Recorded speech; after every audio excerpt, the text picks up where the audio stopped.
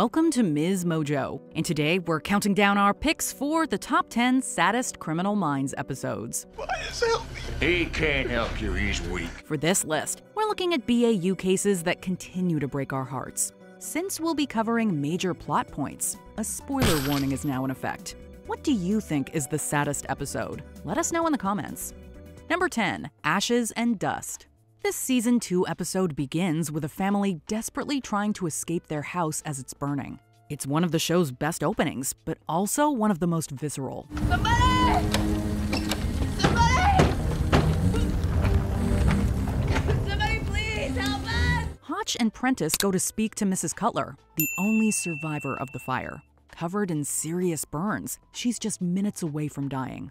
Unfortunately, she has to relive the harrowing experience in order to help the BAU find the unsub. The woman's cries for help and pleas to see her family are agonizing. Hotch sits with her as she takes her last breaths, leaving him and the audience grieving the deaths of this innocent family. I can stay with you until you're ready, if you like. I'd like that. Number 9, Lauren. Emily Prentice joined the BAU back in Season 2, quickly becoming a fan favorite as well as a dear friend to the team. In this episode, we learn about her past undercover work with Interpol and her relationship with Ian Doyle. Tu es plein de surprises, Titon. Si tu savais.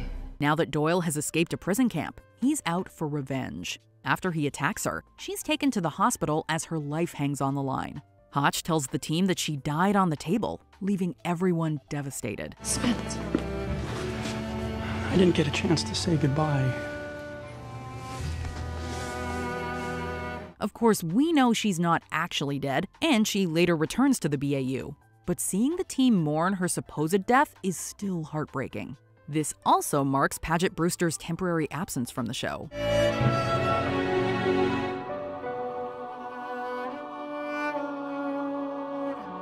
Number 8, Sex, Birth, Death. High schooler Nathan Harris approaches Reed near the subway, saying he attended one of his talks about sadists. He's afraid of his own urges and dark thoughts, worried he'll actually hurt someone one day. Why'd you run away from me? Because, I don't know, I thought you'd say I was crazy and there's no way to stop it. The team has dealt with a few unsubs who want to understand their own psychology. But for Nathan, he needs to know before he acts on them. The team discovers that Nathan isn't the unsub killing sex workers around DC. However, it is recommended that he's hospitalized. In his heart, he doesn't want to hurt anyone. Positive sign, but intelligence and awareness don't always allow us to control our urges. Admitting the problem doesn't mean you can manage it. If I put him in a hospital, I'd be telling him that he's a monster. No. You just say right now he's sick and he needs help. At the end, the teenager attempts to take his own life, feeling that this is the only way to save others he may harm in the future. The late Anton Yelchin gives an unforgettable performance as a young man in fear of himself. You don't want to do this. I have to. Number 7, Hope. Near the 7th anniversary of her daughter's disappearance, Monica, a member of Garcia's victim support group, goes missing. Bill, another member of the group, reveals that he is the one who abducted Hope. I'll bet since you got that letter, you read it 100 times. How do you know about the letter? He promises to take Monica to her. Desperate to see her daughter again, she agrees to go with him. Later, he admits that he joined the support group after Hope took her own life in captivity. As if what he'd done wasn't twisted enough, Bill lures Monica with plans to create another Hope. All those things that you missed out on with Hope, you'll get to experience with this new baby that we're going to create.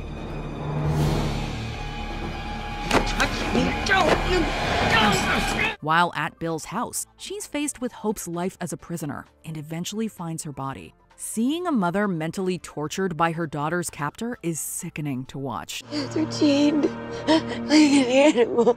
No. You don't understand what happened. My child. Number 6, 7 Seconds. This intense episode begins with a frantic search for 6-year-old Katie Jacobs, who disappeared while at the mall with her family. Her parents are obviously distraught, but there's something off about her aunt and uncle. The team searches the Jacobs home and finds evidence that Katie has been hiding a terrible secret. I know these signs. Acting out on her toys, wetting the bed. She's obviously covering up something about that necklace. When she's found, medics have to revive her as the parents watch. Katie's dad finds out his twin brother harmed his daughter and that his sister-in-law almost killed her out of jealousy. Instead of shielding her from more pain, you blamed her for your own. No. Yes, you did. You have robbed Katie of her childhood. Are you gonna steal the rest of her life from her as well? No, enough! Both Susan and Richard are arrested, leaving their son Jeremy without parents. By the end, an entire family is destroyed. Susan consoling Katie's mother is an image that's gonna haunt me for a while. Number 5, Zugzwang. Many fans have a soft spot for Spencer Reid. So when he began a romantic relationship with Maeve, we wanted all the happiness in the world for him. Because of Maeve's stalker, the two only spoke covertly over the phone. And yes, this is how it has to be. For today, at least. Okay. Well, guess I'll talk to you next Sunday. Bye. Bye. Love you. But despite the distance between each other, their bond was strong. Sadly, the couple never actually did meet face to face until they're at the mercy of Maeve's stalker Diane. I don't love you. Sorry. I understand. Reid does all he can to save her, but Diane shoots herself along with Maeve right in front of him. This scars Reid and us forever. Who's Thomas Martin? He knows. Number 4, Profiler Profiled. Derek always appears tough and somewhat guarded, but when he's accused of murdering young boys in his hometown of Chicago, he's forced to open up to his team. When Derek was just a kid, his father, a cop, was killed while on duty. Growing up without a dad was difficult, but Carl Buford, a youth center director and football coach, stepped in to supposedly help out. To others, it looked like he did, but behind closed doors, Buford abused him. Now, Derek learns he's done the same with other boys in the neighborhood. He did him to me, too. You do whatever you think you gotta do to keep him happy because he's the closest thing to a father you got. But what he's doing to you is wrong. He confronts Buford in a powerful, vulnerable scene, leading to his arrest. Actually, I'm saying you have everything to do with making me who I am. Because of you, I'm somebody who gets to spend the rest of his life making sure guys like you go down. Number 3, Revelations. From witnessing the death of his girlfriend to being framed and imprisoned for murder in Mexico, Spencer Reid has gone through hell. This will be over quickly if you just confess your sins. I'm not a sinner. His first traumatic experience as a member of the BAU comes in Season 2, when he's captured by an unsub with a dissociative identity disorder. Tobias Hankel's 2 other personalities, Charles, his deceased father, and Raphael, an angel, torture Reid for his sins. I'm not a devil. I'm not a devil. I'm a man. My name is Spencer Reid, and I have a mother, and I have a father just like you, and they taught me the Bible. Let me recite the Bible. Time to confess, Spencer Reid. Tobias himself empathizes with Reid, giving him Dilaudid to help with the pain. This causes Reid's addiction to the drug long after he's rescued by his team. Seeing him suffer physically, mentally, and emotionally for an entire episode is excruciating.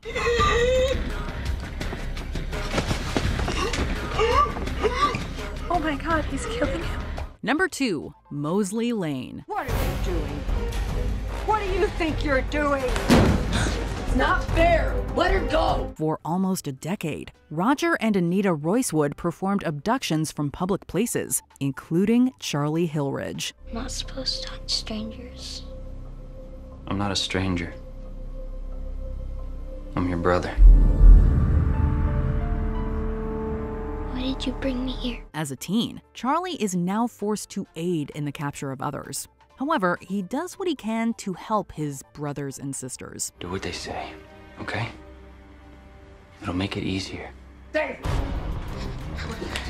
When a girl disappears from a festival, the team thinks it could be connected to Charlie's case. Parents gather at the BAU office while the team searches for the unsubs.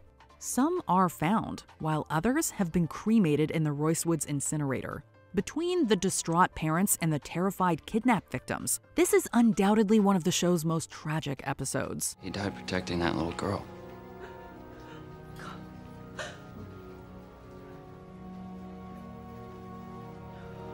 He was alive yesterday. Before we unveil our top pick, here are some honorable mentions. The Caller. When a son is murdered, the killer taunts his parents with creepy phone calls. See what I did? Did you see it? What the hell did you do to her? Did you kill Lita? Did you? The tall man. JJ learns what led to her sister's death. Rosalind probably wasn't your first victim. But Bethany, she will be your last. Luke's best friend is killed. I'm on duty. Supervisory Special Agent Luke Alves, the FBI's Behavioral Analysis Unit. Badge is in my right back pocket. Lucky and Penelope. 2-episode arc where Garcia is shot after a date. Do you have any idea why he would have done this? Did he threaten you? Did he want something? I just thought he liked me. And in the end, a tearful series finale. Can we please promise that no matter where we go after this, that we keep this feeling in our hearts? Before we continue, be sure to subscribe to our channel and ring the bell to get notified about our latest videos. You have the option to be notified for occasional videos or all of them. If you're on your phone, make sure you go into your settings and switch on notifications. Number 1, 100. Arguably the worst unsub the BAU has ever faced is George Foyet, aka the Reaper. Are you scared? You should be. The serial killer returns after over a decade, when his contract with the Boston detective on his case expires. This was also one of Hotch's first cases in the BAU.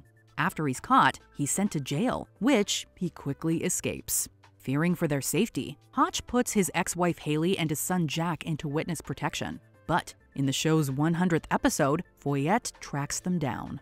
Hotch is on the phone with Haley when she realizes Foyet is going to kill her. I know you didn't sign on for this. Neither did you. I'm sorry for everything. Promise me that you will tell him how we met. Hotch and the whole team listen as Foyet shoots Haley. Seeing Hotch hold Haley's lifeless body is one of, if not the most heart-wrenching scene in the entire show. Get out of here. Go see if they need help downstairs. Do you agree with our picks? Check out this other recent clip from MsMojo. And be sure to subscribe and ring the bell to be notified about our latest videos.